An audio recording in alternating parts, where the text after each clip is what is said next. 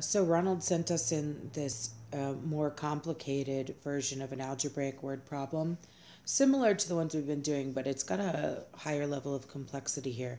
So just an assurance to those of you guys working on your GED, it's not likely to get this complicated on the GED. It would be more likely that we would have the simpler versions like we already have up on the YouTube channel. But I'll take a look at this here. So I see this first fact.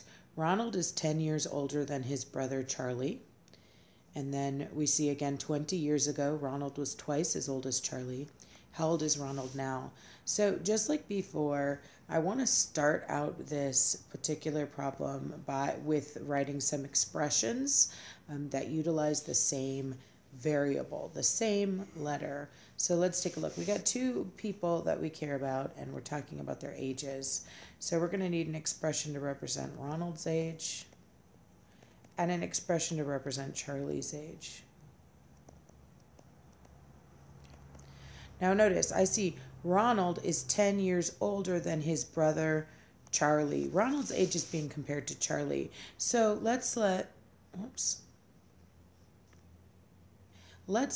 Charlie's age here be the mystery. That's the thing we don't know. So let's call Charlie's age C. Well, if Charlie's age is C and Ronald is 10 years older than Charlie, then Ronald is going to be C plus 10. Is that cool? Now, I see 20 years ago, Ronald was twice as old as Charlie. Now, this is tricky. This is the statement that's going to help me write the equation that I need in order to solve this. Right now, all I have is expressions. You can't solve a mystery with expressions. You need to have an equation. But the problem is this one's just a little complex to write. So let's deal with the fact that this is Ronald's age and Charlie's age now. If I wanted Ronald's age and Charlie's age 20 years ago, that would be 20 years earlier than we are right now. So I'm just going to give myself another column. 20 years ago. Well, Ronald's age 20 years ago, Ronald's age is C plus 10 right now, but it would be 20 years less than that. And Charlie's age 20 years ago is C right now, but it would be 20 years less than that. Okay, so now I have expressions that represent the two brothers' ages 20 years ago. Okay, and now I can use those two expressions to set up this equation because I learned that 20 years ago, Ronald was twice as old as Charlie. So if Ronald is twice as old as Charlie, that means that I would have to double Charlie's age to make it equal to Ronald's. Let me say that again.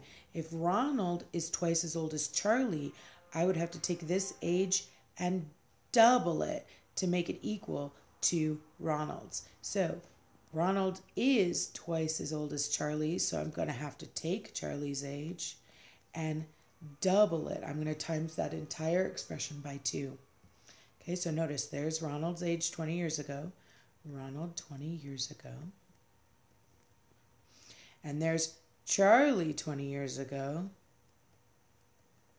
But I doubled him, so now the two will be equal. Okay, and now that the two are equal, I have an equation I can go ahead and solve. So let's do that. First, I'm going to simplify this left-hand side. C has no like terms it can combine with, but positive 10 and minus 20 make minus 10. I'm going to simplify this side by distributing the 2 and multiplying that 2 through.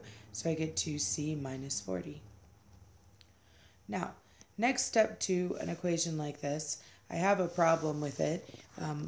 Mainly the problem is that I have a C on both sides of the equation. I can't solve something if I have a letter on both sides. And so what I'm going to do is I'm going to take away this whole entire C term by subtracting C from both sides.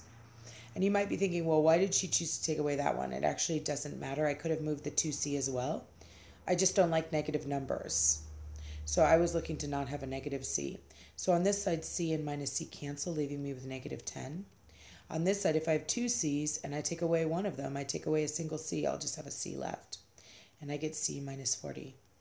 Now I'm almost done solving this equation. Oh, I said 40 and I wrote 14, y'all. You better watch me. 40. Okay, now I'm almost done solving this equation. However, the C is not alone, so I've got to move this C to be alone.